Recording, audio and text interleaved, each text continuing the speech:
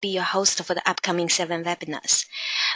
We are very excited to have guest speakers from University of Miami, Karolinska Institute, Stanford University, Hunter College of City University of New York, and Michigan State University in this webinar series.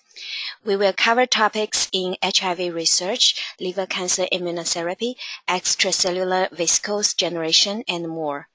Before I hand the mic over to today's guest speaker, Dr. Sebastian Fuchs, I have a few housekeeping items to cover. First, today's webinar will be available on demand after the live session and is accessible on the website of GenScript. We will upload the slide deck as well.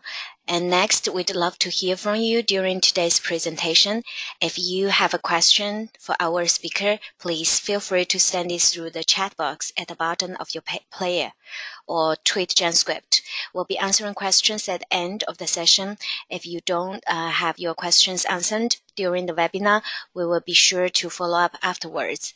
And last, we'd like to encourage you to complete a quick survey after the webinar and share today's webinar with your colleagues and friends.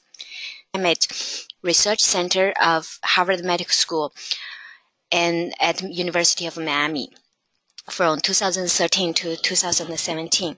Dr. Fuchs has made significant contributions to the development and application of gene therapy approaches for the prevention and treatment of viral infections. And recently, they published a paper in Immunity on HIV prevention of and the treatment of one SHIV-infected monkey. So without further ado, let's get started. Dr. Sebastian Fuchs, over to you.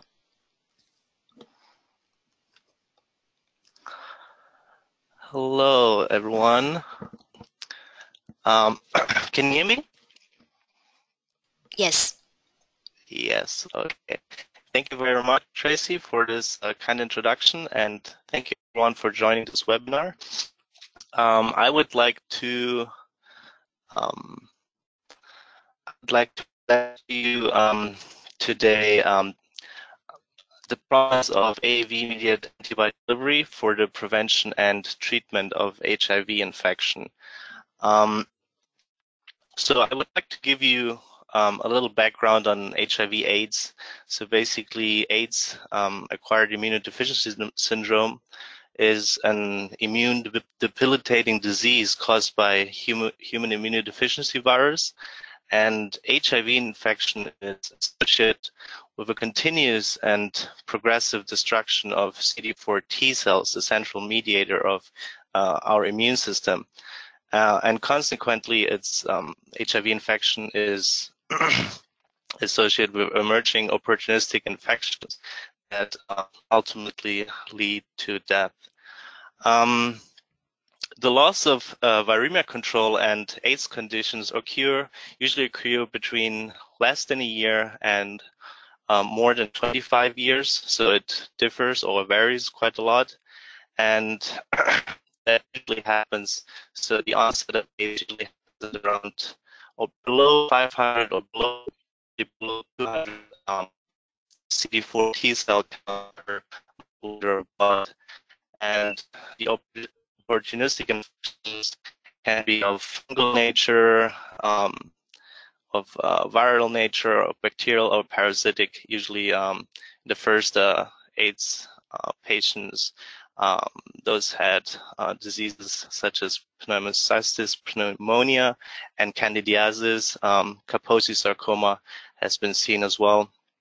And one has to imagine that since the first reported AIDS cases in 1981 and the discovery of HIV in 1983, about 40 million people have died of AIDS-related diseases. As of 2016, 37 million people were living with HIV, with a continuing infection rate of 2 million people per year. This number is declining, but there are some regions of the world, especially in Eastern Europe or Eastern Asia, Southeastern Asia, where infections are actually increasing for various reasons. So when it comes to HIV vaccines, so more than 35 years have elapsed since first reported AIDS cases and the discovery of HIV, and no vaccine has been developed that could be protective or could protect against viral acquisition in the majority of people. About 6 phase 2b or phase 3 clinical trials have been conducted and completed so far, and 5 of the 6 trials showed no protective effects against viral acquisition, and only 1 of the 6, the RV144 trial, showed a rather modest efficacy of 31%, or in other words, less than a 78% chance of any efficacy at all, and that only when analyzed by a modified intent to treat analysis. And furthermore, there was no induction of protective cellular T lymphocyte response, and there was no induction of broadly neutralizing antibodies. None of the 6 trials showed a reduction of viral loads. So the mortality rate of HIV-infected individual is more than 95% in the absence of antiviral drug therapy, especially for HIV-1. Although ART extends the life expectancy of infected individuals to near normal levels, ART does not cure HIV infection. And there's also the burden associated with ART of having to take it daily and not miss a dose at all, otherwise the virus would rebound. Also, there are side effects associated with ART, basically possible drug toxicities. In terms of therapy, only 1 single individual has been likely cured from its HIV infection. I mean, that's insane if we think about that after 35 years. And this individual, Timothy Ray Brown, also known as the Berlin patient, was cured following whole body irradiation and stem cell transplant, which contained a mutation in the CCR5 gene, which made it almost impossible for the virus to basically grow out. So what's the difficulty with HIV? Why is it so difficult to develop a vaccine or to treat it? I would say the first and foremost problem is its diversity. The virus mutates at a very high rate, about 1 in 10,000 nucleotides, and also it is capable of integrating into the host genome early after infection, establishing a reservoir which can hide in all types of compartments. For example, B-cell follicles, which are not accessible by CD8 T cells. The sequence diversity is also reflected by its envelope gene or envelope protein, which basically is the cell surface protein that docks to a CD4 T cell to infect it, and one of the only targets where HIV would be vulnerable towards host antibodies, and there's a continuous antibody virus chase continuum. Basically, the antibody binds and the virus then mutates away and finds way to escape basically this antibody response.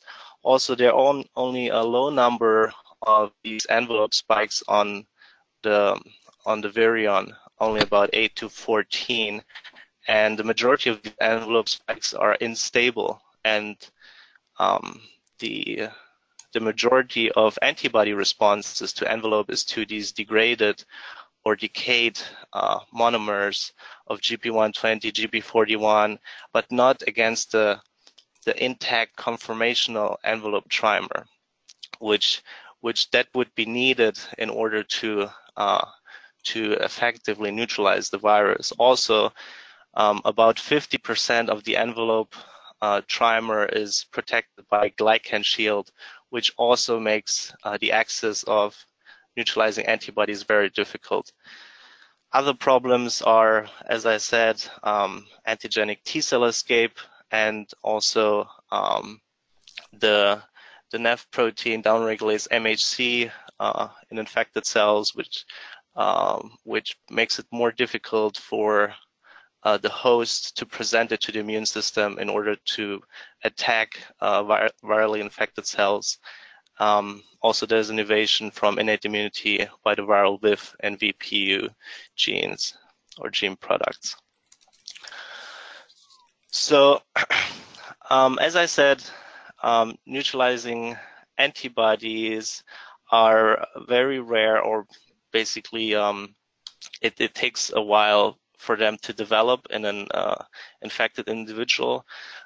Usually about the first antibodies that arise after infection are at about 4 weeks, and those attack GP41 because that results from the decayed envelope trimer. It's very immunogenic, but those antibodies are very ineffective. They're just binding antibodies, and they don't do anything.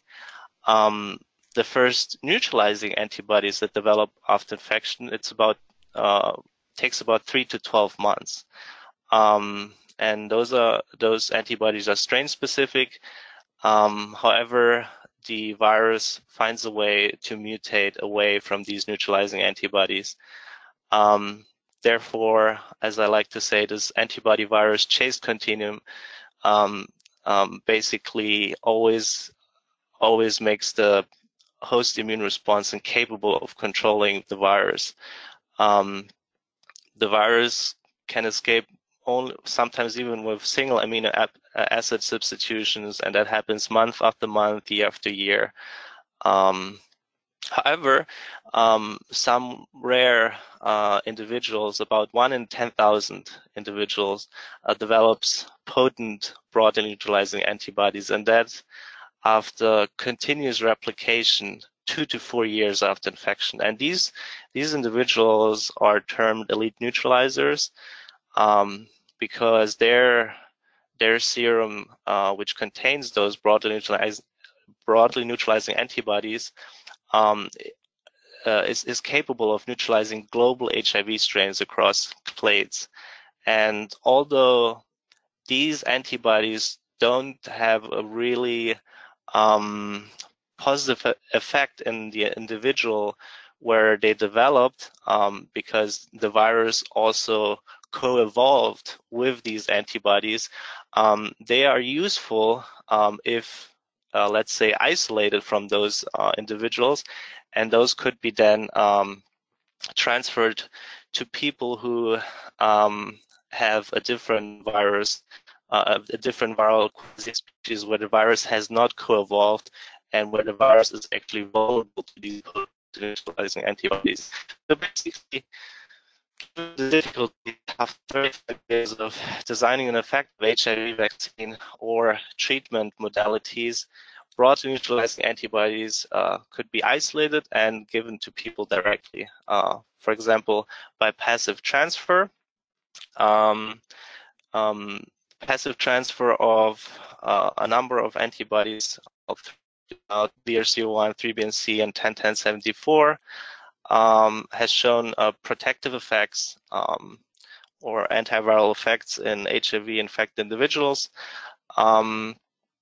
with the result of a lowering of viral load. However, the bioavailability is limited, simply because once you inject it, it will only last for a couple of weeks, and then an injection has to occur again in order to suppress viremia. And that's a problem because the patient would need to revisit the clinic every month or every 2 months or so. So adherence is a problem, especially in the developing world. And also there are immense costs associated with that. I mean, producing large amounts, I mean, one would need to produce gram amounts for just one person. And so basically that scale and the production costs are just like insane. So what could be an alternative? An alternative could be to use a gene therapy approach, where we actually take advantage of these broadly neutralizing antibodies, but rather than administer them passively, just a protein, we can actually put the genetic sequence of that antibody into a viral vector, and the individual would then produce these antibodies. And the adeno-associated virus seems very practical. It has shown safety and efficacy in dozens of clinical trials against all kinds of inherited diseases. And just to give you like a quick summary, basically the best characterized AAV serotype AAV2 has a genome of about 4.7 kilobase pairs, has 2 genes, and flanked by 2 inverted terminal repeat 3' and 5' ITR. So it's a single-stranded DNA virus. So if one wants to now create a recombinant AAV, one would just replace the RAP and CAP gene with a unique expression cassette of a broadly neutralizing antibody.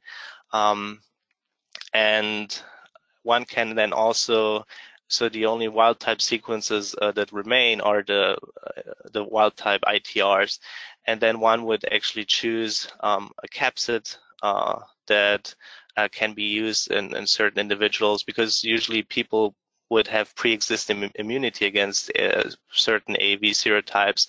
So in order to evade neutralizing antibodies of an incoming AAV, one could just like use designer capsids. And so there are 2 actually vector systems available. One could use a single-strand AAV vector where both heavy and light chains are expressed from one reading frame, or one would co-inject 2 recombinant AAV vectors, one encoding for the heavy chain and the other one encoding for the light chain. So the way it works, the AAV vector is produced basically by triple transfection usually, and is then purified by all types of different methods, usually a triple cesium chloride purification. And one needs to realize that this virus is infectious, but it's replication deficient.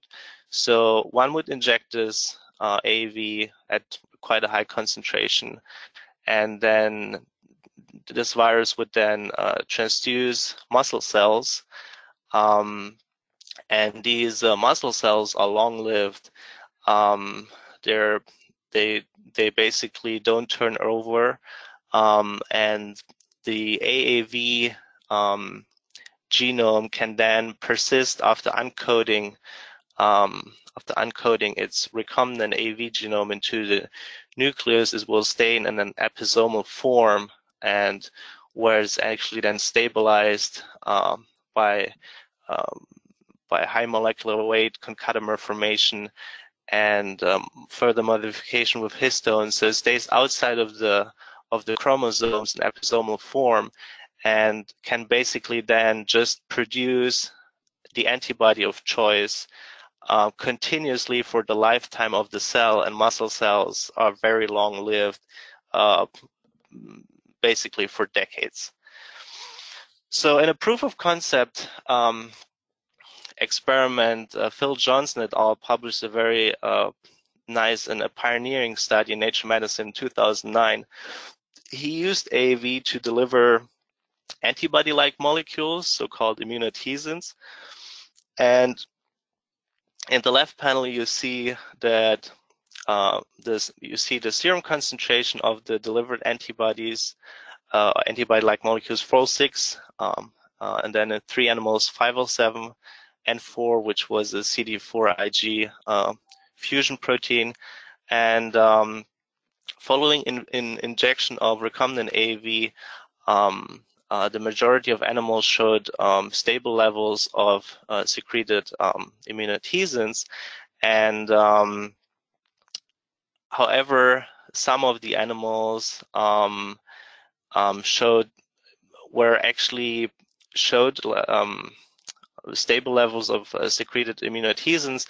However, there was the occurrence of anti-drug antibodies, and so basically, the majority of animals basically didn't how shall I say, they didn't mount an immune response, and those animals that didn't mount an immune response against the AAV-produced antibody were protected by a subsequent SIV challenge. So those monkeys were then infected with a pathogenic strain of simian immunodeficiency virus, and that you can see on the right. So in the 406 group in red, you see the viral loads, and those 3 animals were protected from SIV challenge. But for 507, you see that only 1 animal was protected, but the other 2 were not, because there was a host immune response against the 507. And so the 507 levels crashed, and there was no protection. So that is a problem, because we would like to actually have persistent level of AAV-delivered antibodies. So our group started to follow up on that, and we thought at that time that we can actually just avoid these anti-drug antibodies by converting these artificial immunotensins into authentic IgGs. So as I told you before, there are 2 strategies in place: a 2-vector strategy where we deliver heavy and light chain on separate recombinant AAVs, and we have a 1-vector approach where we deliver it from 1 open reading frame. So in that study, 3 animals received the 1-vector approach, and 3 animals received the 2-vector approach. And on the left, you can see the levels of secreted 507 Ig1 in serum, and I would say the majority of animals had stable levels of 5 to 40 microgram per mil of 507, and 1 animal even had persistent high levels as high as 250 microgram per mil. However, so basically, we learned a lot from this study. We learned that delivering this antibody with 1 vector or with 2 vectors gives us comparable levels of secreted antibody. However, we also learned from that study on the right, as you can see, there were still immune responses or anti-drug antibodies, ADAs, against the incoming 507 Ig1. So, and we also learned that conversion of these antibody sequences to these immunotensins to authentic Igs didn't avoid ADAs. Of course, we challenged these animals, these 6 animals, together with 6 other animals that that received the recombinant AAV producing 406, and there was no statistical significance in terms of acquisition. However, I would like to point out that 1 animal that had high persistent levels of produced 507 Ig1 resisted 6 challenges with the highly pathogenic strain of SIV-MAC239. And on the right, we actually published that in 2015, and then I think several months ago we retested the levels to see to see where the levels are of 507 in that animal, and they're persisting. So basically, now 6 years after receiving AAV, producing this antibody, it's still there. This highlights the potential, the promise of this approach. One injection, and you have high persistent levels of a protective antiviral antibody if it's not attacked by ADAs. And we did some analysis to see what's happening in the animals, and these are basically ELISA assays where we try to figure out what are the ADAs attacking, and we found that the ADAs are attacking the variable regions of the antibody.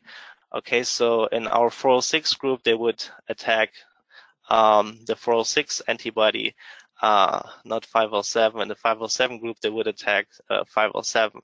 And we could also show there was ADA reactivity against the CDR3, which is usually the longest component of the variable region.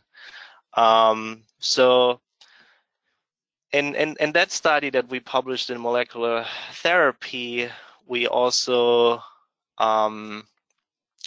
analyzed the ADAs of other antibodies that we tried to deliver, and we actually found that the magnitude of ADAs directly correlates with the distance from germline.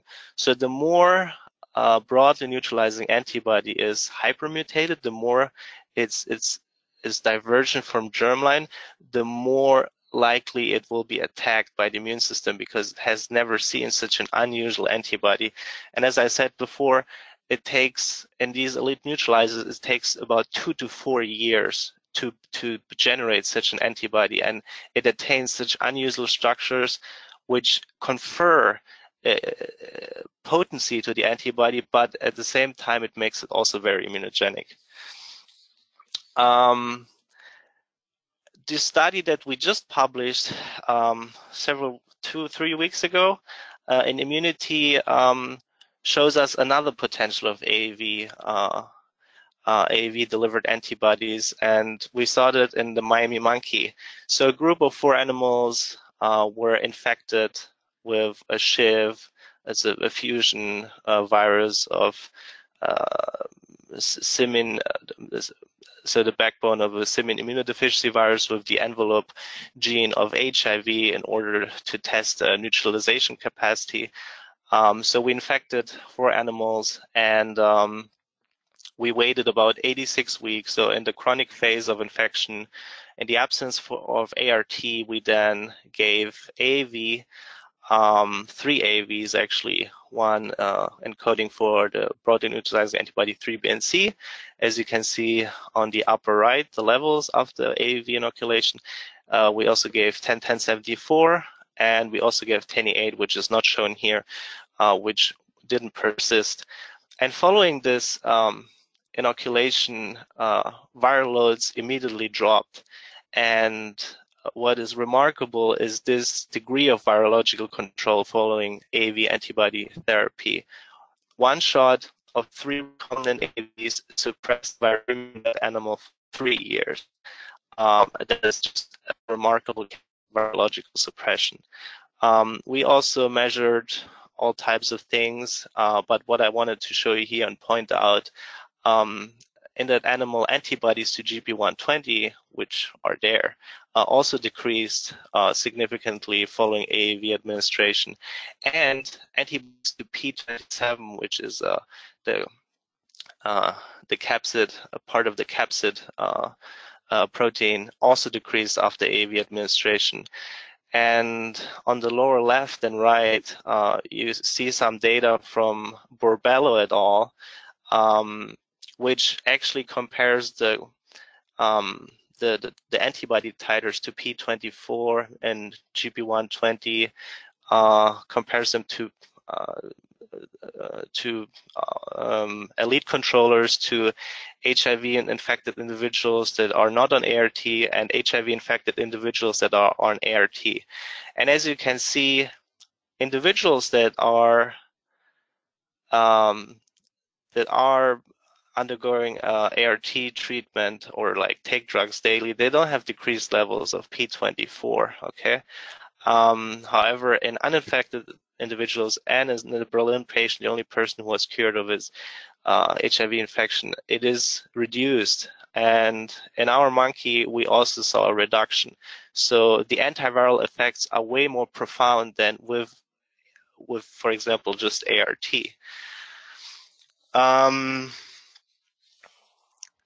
We try to reproduce the success story of that one monkey, and we enrolled several more monkeys into a study, and basically 12 more monkeys, and 6 of the monkeys received a cocktail of 4 antibodies, encoding for PGT145, 35022, and 6 and PGT128. So of these 12 monkeys, so let's take, of these 6 monkeys, only 2 were capable of controlling viremia to a certain degree. There were some viral blips, but those animals were not as durably suppressed as the Miami monkey, for instance. And the reason for that, again, there was an occurrence of anti-drug antibodies, and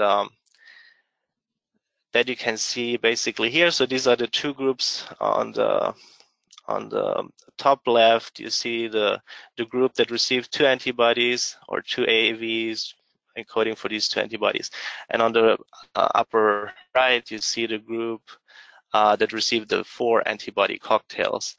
And I would just like to highlight on the left for PGT145 and 35022. So this is kind of the worst scenario that we could envision. You basically see that there was some antibody levels at the beginning following AAV inoculation, let's say after 4 weeks, and then ADAs kicked in, which you can see on the 2 right panels, lower right panels. And those ADAs basically prevented the delivered antibodies to be present in serum and to exert antiviral effects. And that's a very big problem. And I would like to just then summarize. I can say that AAV-mediated gene transfer can result in high-level long-term delivery of monoclonal antibodies. And as you saw in that one animal that basically showed AAV-delivered antibody levels at 6 years, we can say that AAV-mediated delivery of monoclonal antibodies has the potential to create a preventive barrier against immunodeficiency virus infection, and which is long-lasting. However, as I pointed out several times, host immune response, especially these anti-drug antibodies, these ADAs, remain a problem, a hurdle to this approach, and that needs to be understood and overcome for effective use of this approach in humans. And as I also highlighted in a therapy setting, the Miami monkey case study really highlights the potential of AAV antibody delivery and towards a functional HIV cure. And we were able to show for the first time a functional cure in an HIV-infected macaque during the chronic phase of infection, and it represents basically a promising alternative to ART.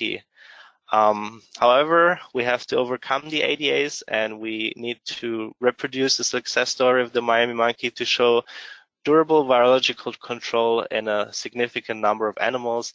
And maybe at that time, more people, researchers, doctors, and so on will realize how potent this approach is, and then we might be able to start clinical trials, but that's still far away. I would like to thank everyone on the slides, especially my mentor, Ron DeRogers, my longtime colleague, Jose Martinez Navio, and a big thanks to Guangping Gao. He's a longtime collaborator at UMass. And our team at Scripps, team, the Wisconsin Primate Center, and thank you for your attention. Thanks, Seb. Before we go into our Q&A session, I'd like to introduce to you Xingting, who is our product manager of molecular biology services. Over to you, Xingting. Okay, thanks for the nice introduction, and thanks everyone. At GenScript, we deliver quality product at a very competitive turnaround, indicating that going with GenScript, you will never miss your deadline or deal with experiment failure. We are honored that we are able to generate very long and complex gene sequences with 100% accuracy, and the capability is recognized by peers. In addition, GenScript offers some commonly used tools for free, such as GenSmart Design to vector or constructor construction, and the GenSmart codon optimization to increase the protein expression. As I listed in this slide, we offer cloning, mutagenesis, and plasmid preparation to meet different needs. We offer over 150 IP-free vector for your use, and over the past years, we observed that the plasmid reuse is a problem for our client. So we launched the VectorArk and CloneArk for you to store commonly used vector backbones and clones you generated in your orders. It means that you do have a free lab achieved at GenScript. And good news we would like to share with you is that we just launched mutant library-based testing, enabling any screening for protein engineering, antibody engineering purpose. And in 2018, GenScript launched a molecular cloud platform, integrating plasmid repository and social functions. You may check our website for the details. That's all for my introduction on GenScript molecular biology services. If you have any questions on what we offer, please email us or contact us. Thank you all. Tracy, over to you. Thanks, Xingting. I see questions coming in. So first one, Seb, this approach is based on the episomal expression from AAV, right? Do you think gene-specific insertion of these molecules could have any advantage, perhaps in terms of immunogenicity?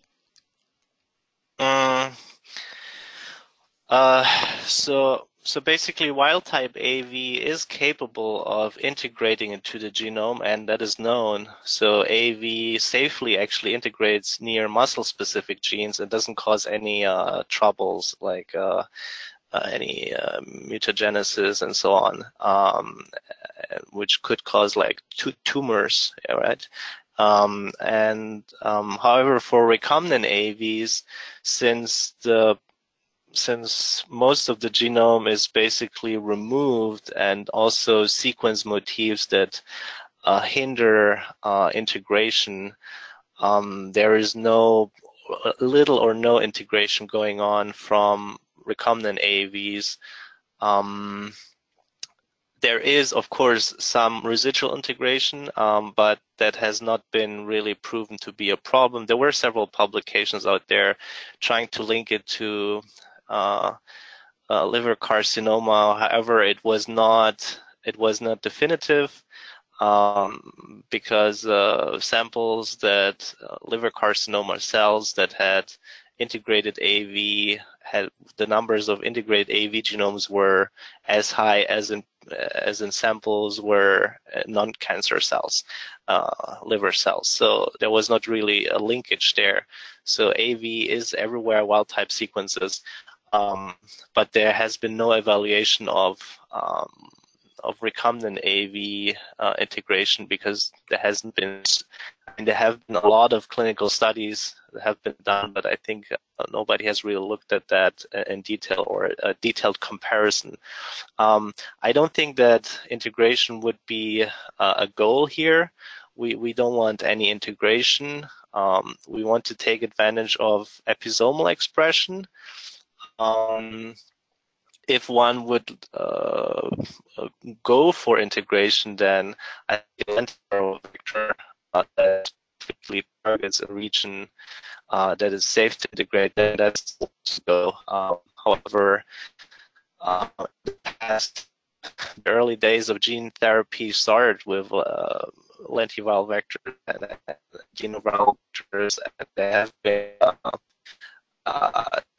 adverse lethal consequences in some cases. And the gene therapy field was rather shocked, and there has been a revival with safer viral vectors such as AAV, and I think that's the way to go.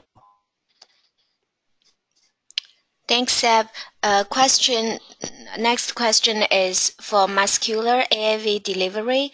Do you know any switch off mechanism for additional safety of the approach? Yeah, that's a very good question. Yes, of course, one wants to have a continuous, persistent, high-level expression, but of course, if one wants to achieve approval for clinical trials, then one wants to regulate that expression, because there's always, with any viral vector system, there are risks associated with it. Even if AAV has been shown to be safe, there are always risks. And we are collaborating with several groups that have developed an on-off switch that has proven to be relatively effective. However, it needs to be optimized, and there are possibilities to on switch, and yeah. Thank you. Next question is, which are the alternatives that would have to be done in order to overcome the pre-immunity against AAV if this therapy is applied to humans? And which serotype of AAV are you using? Can you repeat the first question? Yes, which are the alternatives that would have to be done in order to overcome the pre-immunity against AAV if this therapy is applied to humans? Okay.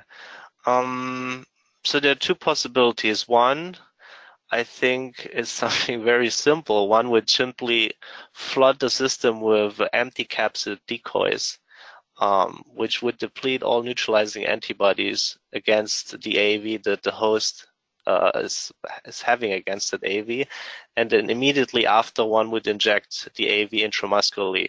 I would also like to point out that if there's a pre-existing immunity against a certain AAV capsid, then if injected intravenously, there will be no uptake. However, as in our own experience, even if they have pre-existing high immunity against, let's say, AAV1, you can still inject it intramuscularly, and there will be a take no matter what, because these neutralizing antibodies will not be as highly concentrated as within the myofibers there, and so there will be an uptake if injected at a relatively at a higher dose than one would do if those animal or if there was no pre-existing immunity.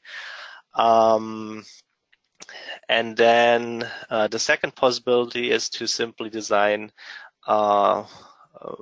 shuffled capsids, which have mutations at certain positions where there are known epitopes for neutralizing antibodies, or to design like mixed AAV serotypes that are composed of several AAV serotypes, which makes it then harder for neutralizing antibodies to neutralize it. And the second question, which AAV serotypes we used?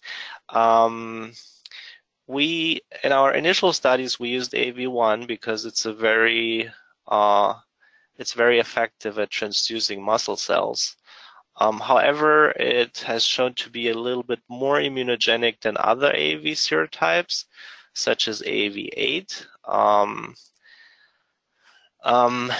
And also AAV1 can transduce antigen-presenting cells, which is a problem.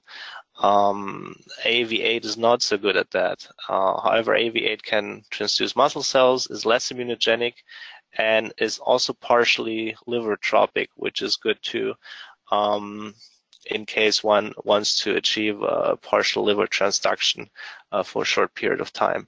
Yeah, so those two AAV serotypes were used in our studies. Okay.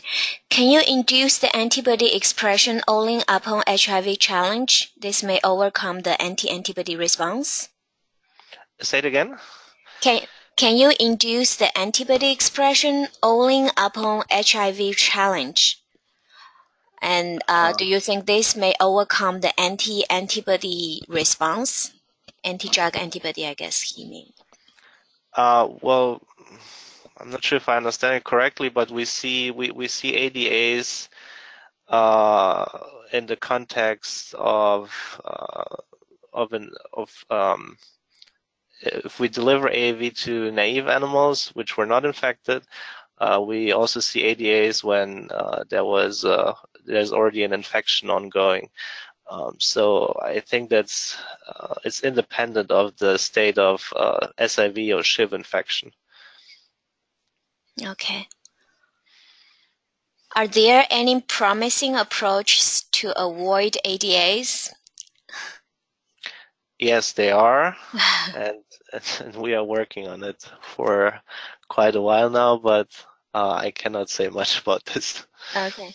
Do you know any of clinical trial currently on course for AAV-based systemic expression of any molecules, not necessary in the HIV field?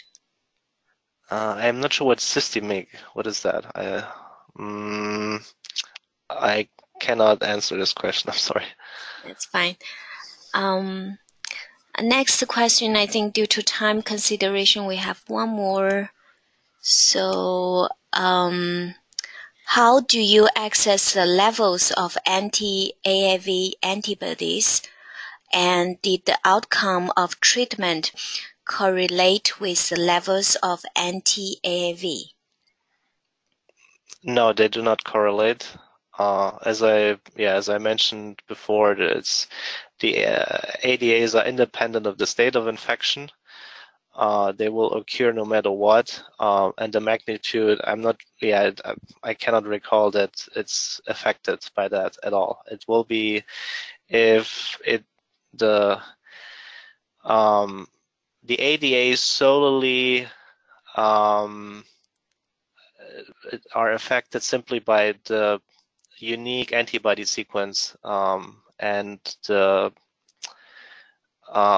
distance from germline. The more distance the antibody is from germline, the more unusual structured it is, the higher the ADAs, independently of the state of SIV or HIV infection. And the first question, can you repeat this? How do you access the levels of anti-AAV antibodies? How do I access? You mean how they are measured? Yeah, assess. I mean, we do it by ELISA basically, or neutralization assay. That's basically it for pre-screening of AAV status of animals, and for the ADAs against the transgene product, the antibody. There we also have ELISAs in place where we can specifically detect ADAs against antibody A or B or C, which is specific for that antibody only. Okay, thanks, Seb. And thank you all for attending. We hope you find this webinar useful. Again, we would like to hear your feedback, so please help complete the survey after the webinar, and we appreciate you sharing this with your social media networks. Thank you and have a nice day.